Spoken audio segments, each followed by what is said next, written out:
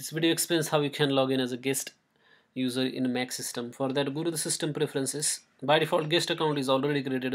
It is just that it is not activated. So for that, you have to go to system preferences and then click on users and groups. Once you are there, you have to click on this lock to unlock the screen.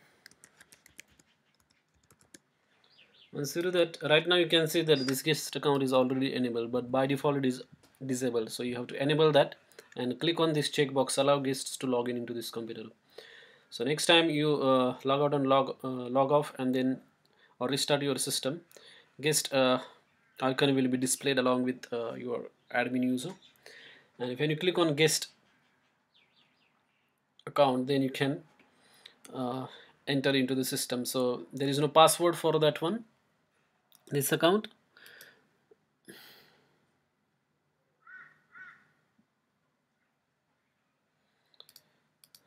So as you can see, for this account it is showing reset password, but for guest there is no password. You can just click on that icon, guest icon, and then you will be logged into the system. That's how you can log in as a guest in Mac. Thanks for watching this video.